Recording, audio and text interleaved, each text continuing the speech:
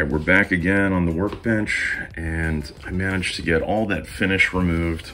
We sanded down to the bare wood, and I went ahead and used the Oxford sealer filler.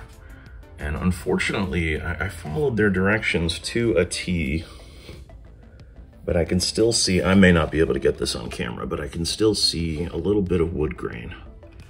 And I can feel it, more importantly. So even though that was a high build filler sealer, it's still not 100% flat, and that will not do.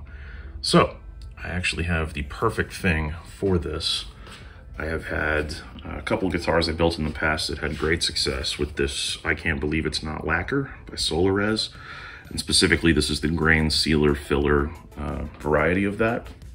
But this stuff is awesome. You just spread it on and then put it in sunlight or UV rays, and it cures in like 2 minutes.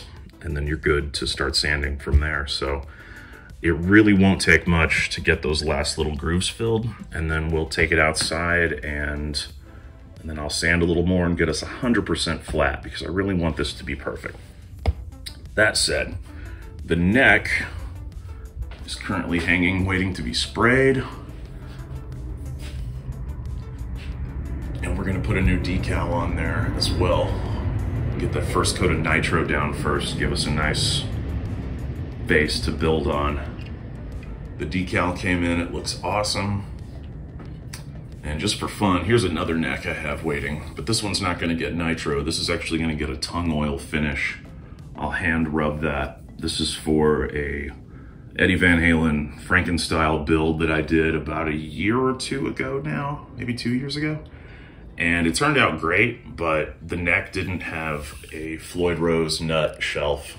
So I decided to get a new neck. This was 40 bucks from Guitar Fetish. And I can't complain for 40 bucks. I mean, it's got some little weirdo marks, but I've sanded most of it down. And I did a little extra fun piece right here. I scalloped the fretboard from the 12th fret up. So you can see I've never played a scalloped fretboard before. Will I hate it? Maybe, but it's worth a try. It just looks like fun. So that's what's going on in the shop right now. Thanks for checking in. I'll keep you guys posted, and I'm gonna hopefully spray this in the next couple of days once we get that flat sand done, and I'll share the whole process. So thanks for watching.